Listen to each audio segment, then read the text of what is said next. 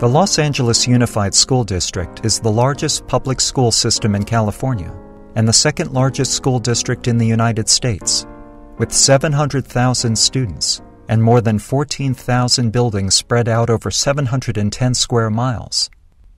The school buildings that make up this district go through a lot of wear and tear.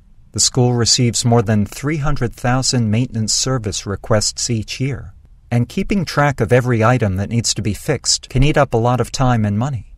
But now, working with IBM, the school system is using a simple crowdsourcing solution that lets students, teachers, and other school staff quickly identify maintenance issues in need of repair using their mobile phones.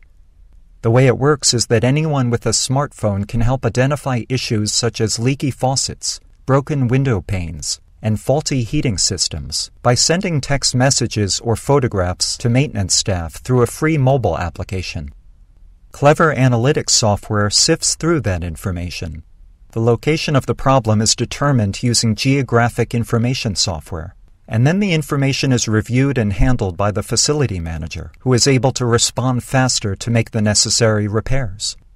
In the past, the school district relied on faculty, students, and staff to report maintenance issues with the campus plant manager, who would then have to decipher and pinpoint the failing unit before submitting the call to a maintenance and operations service call desk and routing to the appropriate personnel to solve the problem.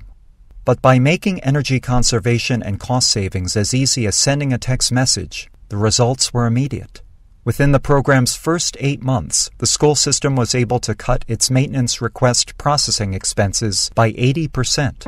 And the project serves as a powerful example of what's possible when you combine an everyday technology used in an innovative way with the motivations and wisdom of crowds.